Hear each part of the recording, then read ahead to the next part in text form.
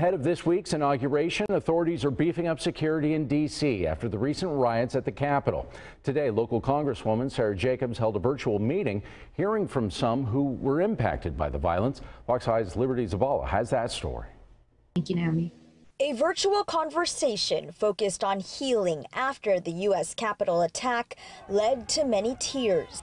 And in this, it hurt me greater than probably any other thing really could when it came to our institutions. And I struggle with trying to explain it. My sisters called me. They are 10. They are almost 10, 8, and 5. I said, I don't know, Lydia, Alicia, Nadia, how to say this to you. I don't know how to say you're safe in a world where they just watch this on TV. Congresswoman Sara Jacobs held this Zoom meeting with Dr. Sesen Nagash of San Diego State University to provide a safe and open space for the public to share their reflections after the attack. The people that stormed the Capitol, they're Americans, and they believe that what they were doing was patriotic and it was the right thing and it was the American thing to do, and that they weren't traitors. I don't know how you can unite a country when half the country believes one thing so fervently and the other half believes the opposite so fervently.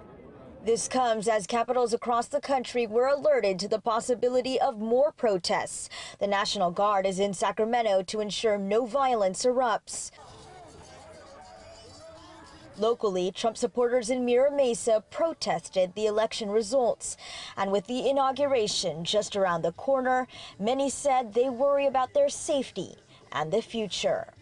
It's the future now that bothers me. It's almost a situation where those who hate hold the cards. They hold the cards to making something like this happen again.